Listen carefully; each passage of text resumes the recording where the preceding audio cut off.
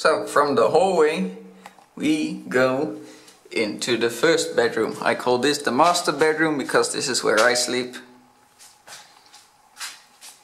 So again, not a large room, probably about 9 square meters, but again, small rooms are easy to heat and easy to cool. I don't really need the fan too much. Some hot days it can get a bit stuffy, but usually I manage quite well. Heating, you can see there's a radiator there, but it is not connected, so it's kind of like a pre-installation. Windows changed, the curtains have changed, also like airplanes.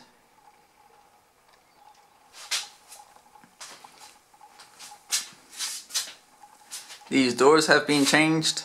They used to be a lot lower, so every time I had to go through the door I had to bend down because we built to old Portuguese heights.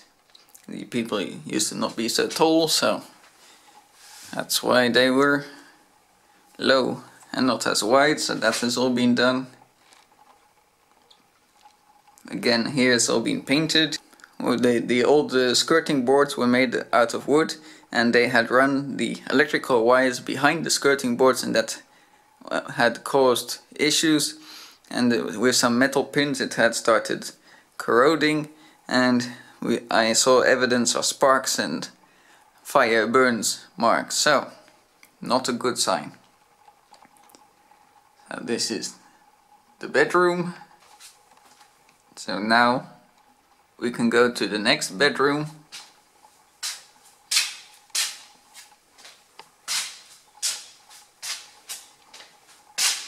This is just currently like this because it's not being used.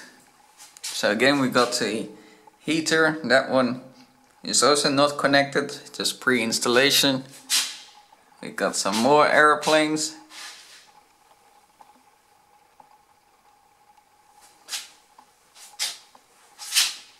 This room is probably about a 8 square meter space, or may even be less.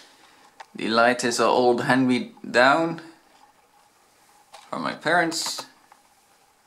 And we got a new window. The curtains are original.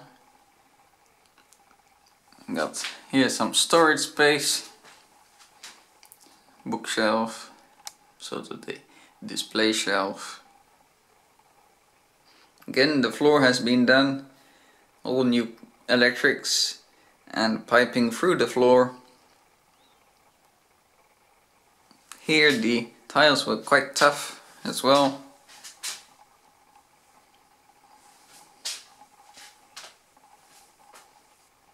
So, questions about insulation. Is there any insulation in the floor? No.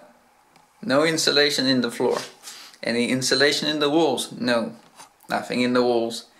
Anything on the roof? No.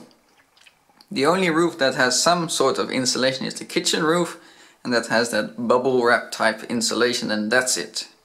The rest of the house is not insulated. So from the bedroom you go back into the hallway. There's the front door and the doormat. So thanks for watching the bedroom renovation after seeing all the photos. Hope you enjoyed it, and I'll see you on the next video. Don't forget to like and subscribe. Coming next will be the bathroom overhaul, also a major project.